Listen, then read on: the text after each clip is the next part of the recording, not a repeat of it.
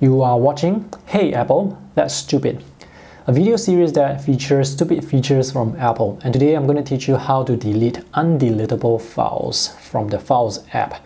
There's this file here with a file name that's grayed out. If I change to icon mode, you can see this turning circle. There is no way for me to select this, and because I cannot select it, there is no way for me to delete it. So to delete that file, just go into Settings, General, scroll down to the bottom, shut down and restart your iPhone or your iPad. I've just restarted my phone and the undeletable file, it's gone. Now there are many ways you can create undeletable files using the Files app on iPhone. It's so stupid.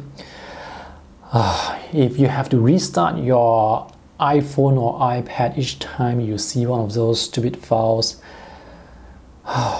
hey Apple, that's stupid.